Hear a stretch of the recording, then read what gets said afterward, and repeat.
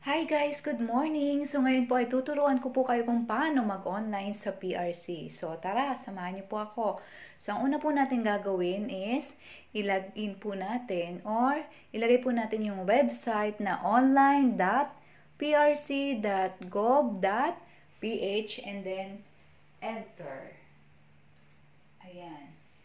So, kapag na-enter nyo na po, lalabas po dyan yung nakikita nyo dyan sa ating screen, CPD Compliance, Renewal of Provisional Identification Cards or PIC without full CPD compliance are accepted until December 2021. And then, press OK. So, kapag na-press nyo na po yung OK, may lalabas po dyan na step-by-step procedure.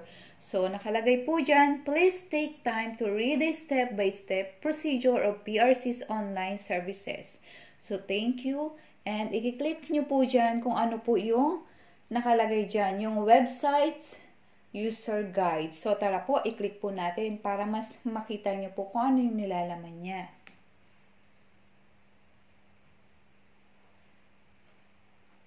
So, yan po yung makikita nyo.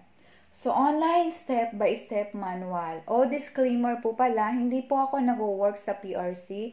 Isa po akong registered teacher and nag-renew po ako online. Kaya ako po tinuturuan kayo para po yung iba nating mga guro ay hindi po mahirapan. So, kapag in-open nyo po yun, yan po yung lalabas. Online step-by-step manual. So, includes exam application. So, meron din po diyang initial registration, renewal of license. So, meron po diyang nakalagay PRC online services. So, yung ano po yung mga services online. So, exam application. So, online application of various license or examinations with requirements to be submitted upon processing issuance of notice of admission. So, we have also initial registration, online registration of new passers or successful examinees for the issuance of their licenses. And we have also a renewal of license.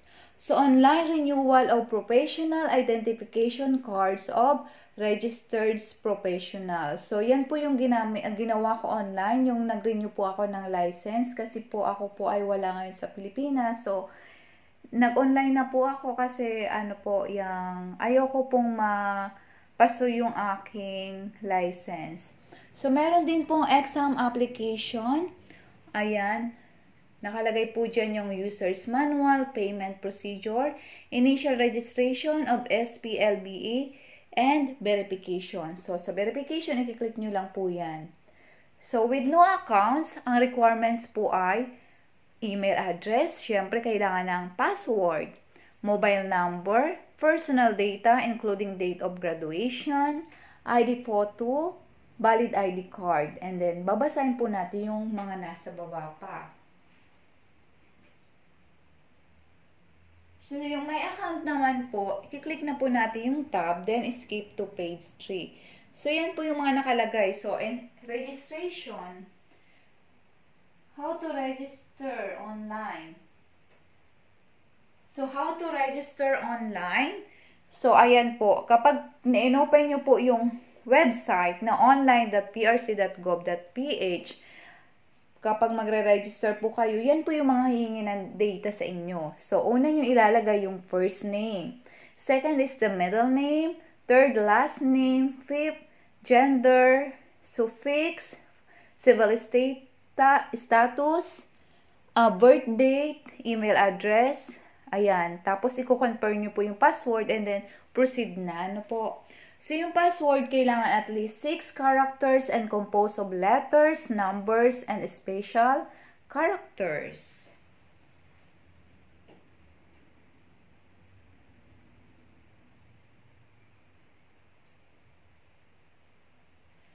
Kapag po naka-register na po kayo, ang sunod nyo pong gagawin ay yung sign in.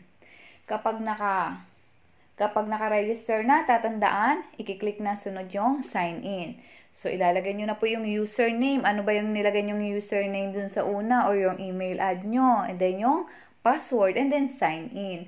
So, kapag naka-sign in na kayo dun, ayan, login, sign in. Ayan.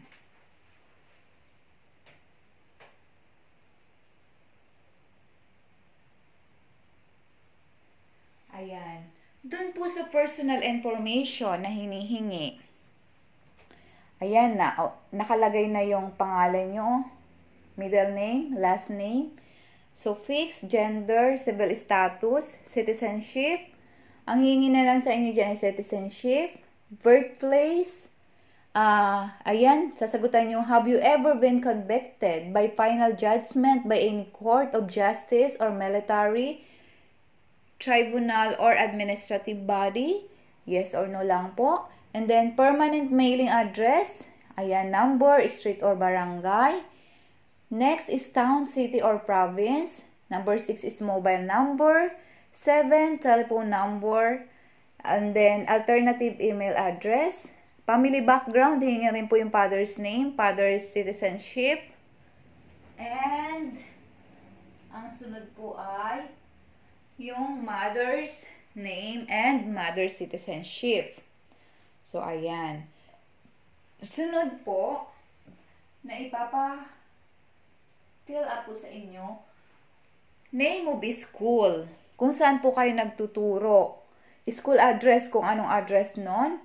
Degree or course related to the examination you're applying for. Ayan. Date of graduation. Are you practicing your profession? Or yes or no? Ayan. Valid or ID passport. Yan. Nakalagay po dyan. And then, other information. So, ayan. So, kapag mag-upload po pala kayo ng picture nyo, don't forget na kailangan yung picture nyo is 2x2. And then, kailangan plain white background. And then, kailangan, walang hikaw, saka labas yung tenga. Ang suit nyo po ay naka-formal, or red color yung, yung damit nyo. Kasi kapag po nakahikaw kayo, tas naka-eyeglasses, tapos yung damit nyo pa po is hindi formal or without color, pending po ang mangyayari dun sa online process nyo na ginagawa. Ayan. Kaya po huwag kakalimutan. Ayan. Nakalagay dyan, application will not be processed if, ayan. Ano daw yung mga kadahilanan kung bakit hindi maipaprocess yung ating application through online. So, sabi dyan, photo does not resemble applicant. Ayan. Number 2, applicant wears eyeglasses. Background is not plain white. Number 4, photo has shadows. And number 5, ears who are covered. Ayan. Kaya nga po sabi ko kanina, be careful when you are uploading your picture.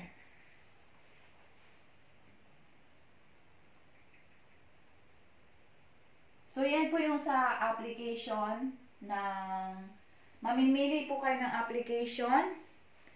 Meron po diyang examination. Number 1, select transaction. Number 2, examination. Mamimili po kayo dyan. Tapos, mayroon po diyang initial registration kung anong gagawin nyo, renewal, duplicate, certification, e-oath, ayan, STP. So, kapag examination po, syempre, ilalagay nyo yung name of examination. Next, examination type. And then, date and place. So, dumako na po tayo dun sa pag-renew. Yung pag-renew online. Kasi yun po yung maraming nahihirapan. Online, ayan. So, yan po yung gagawin nyo kapag kayo ay magre-renew online. So, first, click to select transaction. So, nakikita nyo po ba yung number 2? Ayun, renewal. So, this is the renewal. I-click nyo po yan, renewal. Profession, kung teacher po kayo, i-click nyo din. And then, PRC license number. And then, proceed.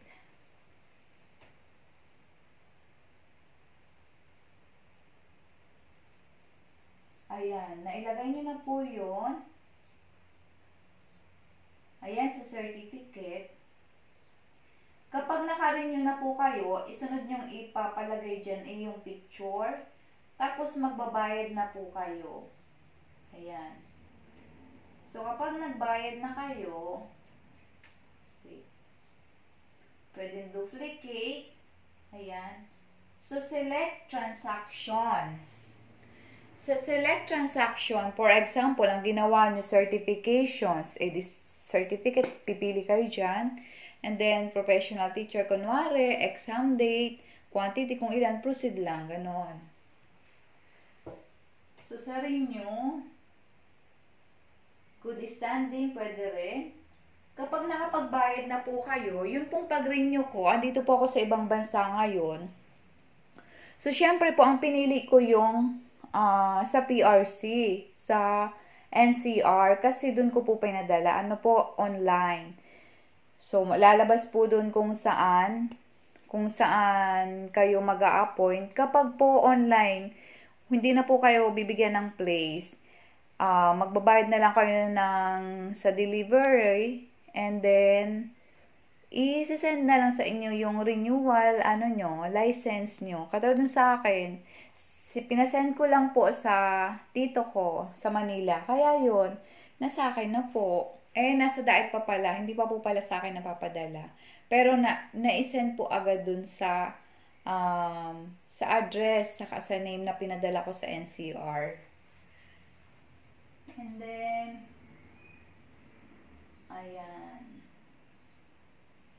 ayan, NCR. Kapag magpapa-shipping na po kayo ng inyong license, ayan, hingin yung house number, street, barangay, region, city or municipality, zip code, contact person, and then contact number.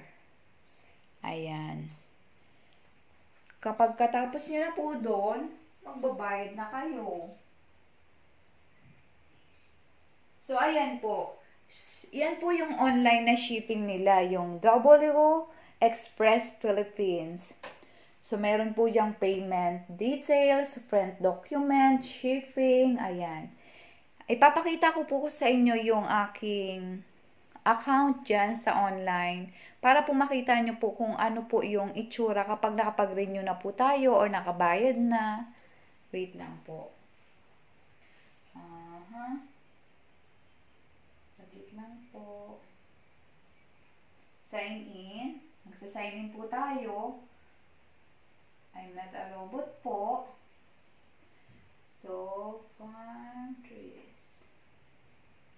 Kailangan po natin yan para ma-verify po na hindi daw po tayo robot. Images. Verify. Buses.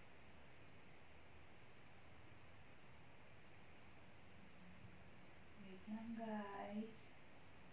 And don't forget to my YouTube channel, Selfie Queen. Cross. Bakit ang tagal naman?